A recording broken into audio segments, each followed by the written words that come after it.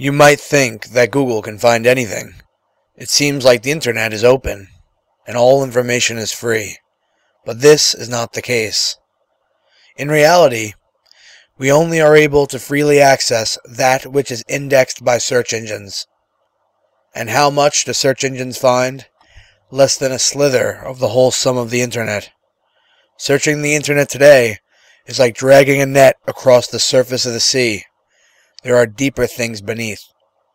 We only observe the tip of a giant iceberg. Search engines discover websites by a process known as web crawling.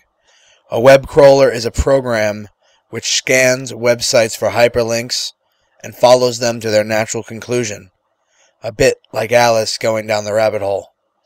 The web crawler maps the structure of a website, records and describes all the links, and then search engines format those results for you to see when you conduct a search. Websites which do not have an index or a system of visible links cannot be scanned or detected by a web crawler, and thus are unindexed. We refer to this unindexed part of the internet as the deep web.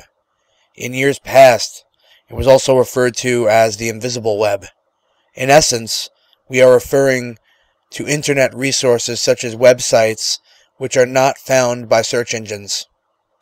While the vast majority of deep web is publicly accessible, it will not appear on Google, Bing, or Yahoo. So what's in the deep web? First, subscription databases like EBSCOhost and JSTOR. More than half of the deep web is here.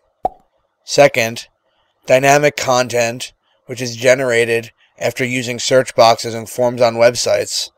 The results of a search on Facebook is an example. Third, unlinked content, stuff which does not have any publicly indexed websites pointing to it. Think of that resume link on your personal website or blog. Anyone can download it, but only if you give them the link. Fourth, private web, websites which you need to log into and are secured. Think of your Gmail account and all the files with it. Fifth, real-time content. Live streams and feeds, by their very nature, cannot be indexed. Sixth, contextual web. Some web resources are restricted by IP address.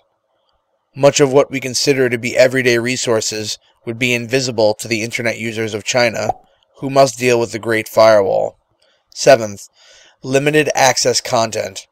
Websites which restrict indexing or web crawling by search engines, or otherwise limit what they can index.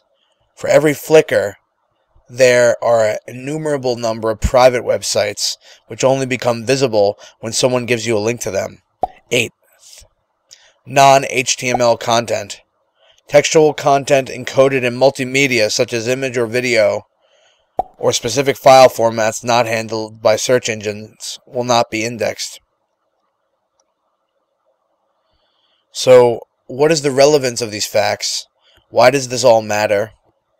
Quite simply, when you are performing research on the internet using search engines, you're only seeing a small slither of what is there. Some of the best information is neither free, nor is it on search engines. Here is where library resources can really come in handy, because you can access a great deal of the deep web through them. As I might remind you, over half of the deep web consists of subscription databases such as EBSCOhost, ProQuest, and JSTOR. Through an academic library, you can often access these resources and greatly enrich your research. Ultimately, the distinction between surface web and deep web is blurring, as search services now are able to crawl once restricted content. That being said, the deep web is still a reality today and constitutes the vast majority of the internet. So the savvy student would be smart to consider it. Remember, information is not free, and you can use your library to delve deeper than search engines allow. To learn more about the deep web, consider these following sources.